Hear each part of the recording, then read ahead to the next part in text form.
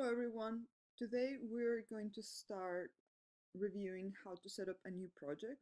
So we need to go to our browser and go to Memsource page. We need to type in our login information and then click sign in. On the main interface, we need to go to new. We need to add the name of our project. We need to select our source language. And then we also need to select our target language or languages and hit create. We actually need to add the document that we wish to translate. So we will hit new. We will choose the file that we are going to be working on. And then we're going to hit create.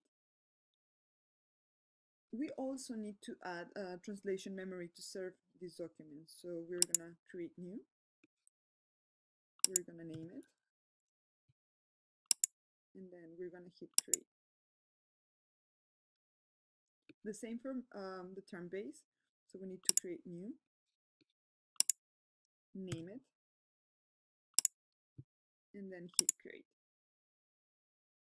Once we have done those two steps, we can actually click the document that we wish to translate, and this will take us to the editor where we can start actually working on our project. This is an introduction to the essential functions for translation in Memsource. So this is the editor that I'm in right now. This is the actual area where you'll be doing the translation, and not as much the online part where you're setting up the project and defining who's working on it and that kind of stuff. So the first thing that you want to look at is that these boxes up here are green. If they're green, that means they're enabled. So this is the translation memory right here. This is the term base, and here's the machine translation. The machine translation option is something that is enabled or disabled when the project is being set up. So that's something that's defined by the project manager. And you just want to make sure that they're all green. If they're gray, it means you need to hook them up from the online platform. So what you do is just go through each segment as it's defined and translate it. For each segment, there will be some kind of suggestion over here in the boxes on the right. Generally, there's more than one suggestion. One is, for example, this 101, which is something that's more than 100% match. It's completely safe. It's something that you have in your memory and you can plug right in.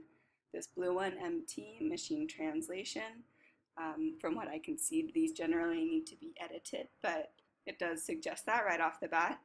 And then, of course, there will also be matches and fuzzy matches, but this is something that my translation memory doesn't have enough of from this document. So what it generally looks like is a sentence that shows the highlighted section that doesn't match. So you can go in and edit what doesn't match to make sure that the translation is accurate. So something that's really important as you're going through your translation is making sure that each segment is confirmed.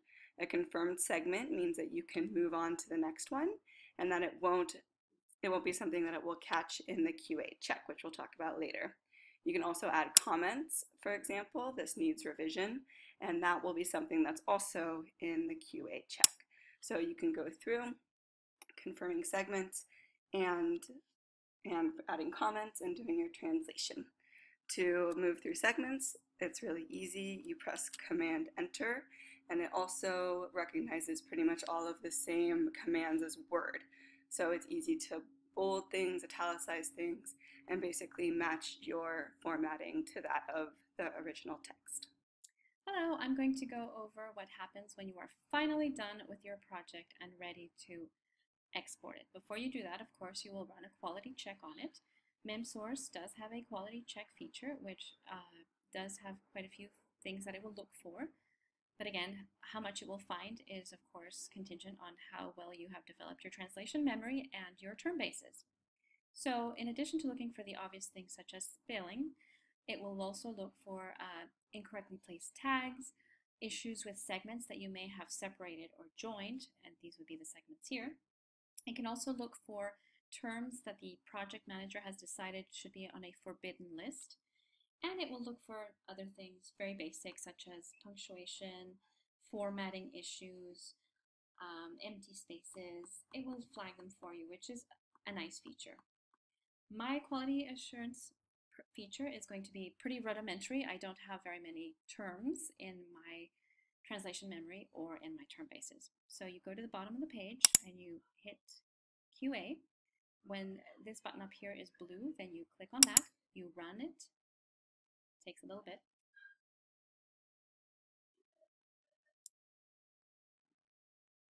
And here I have my quality check, or my quality assurance check. So in my case, again, because my translation memory is pretty rudimentary, it caught as spelling problems a lot of words which I am actually going to leave as is because they are correctly spelled.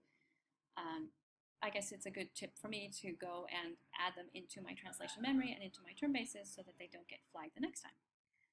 Now I'm ready to export this document into a format I can use.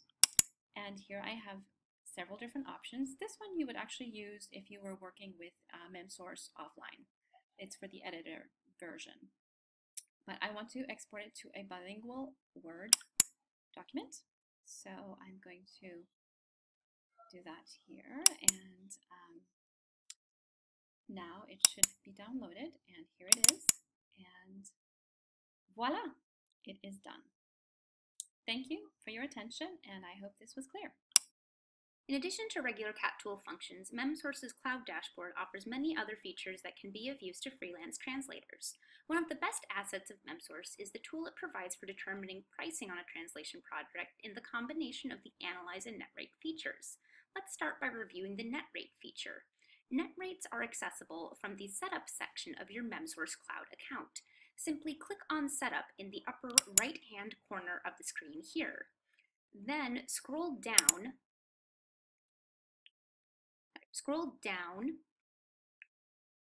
and select Net Rate Schemes from the list of available server settings.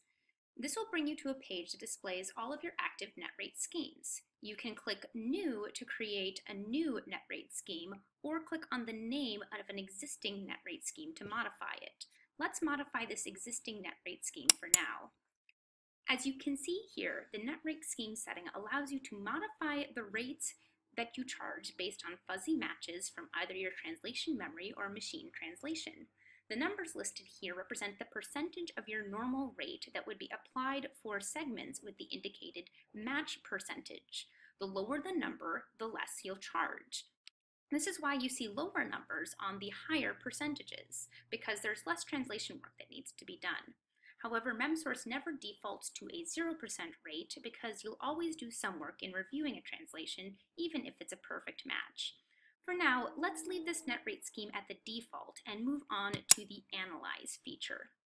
The Analyze feature can be accessed through the Projects tab in Memsource Cloud. First, click on the project you'd like to analyze. Next, scroll down and click on the job file that you'd like to analyze. You see now that the Analyze button is blue, so you can click it. Clicking on the Analyze button will open up a window that allows you to select the settings for your analysis. As you can see, there are different types of analysis that can be performed and different parameters you can set. For now, let's just use the defaults and name our analysis Test. Once the analysis has been created, you can access it from the project screen under the Analysis section. To view the analysis, simply click on its title. This brings up a pop-up window that shows you the analysis of the job you've selected. It provides a breakdown of the document, which indicates how many words or characters are included in the document in total, as well as how many fall into the different match percentages. This analysis also displays the effective net rate of your document based on your net rate scheme. You can use this information to determine how much your customer should be charged based on your dollar per word or dollar per character rate, taking a lot of the harder math out of getting paid for your work.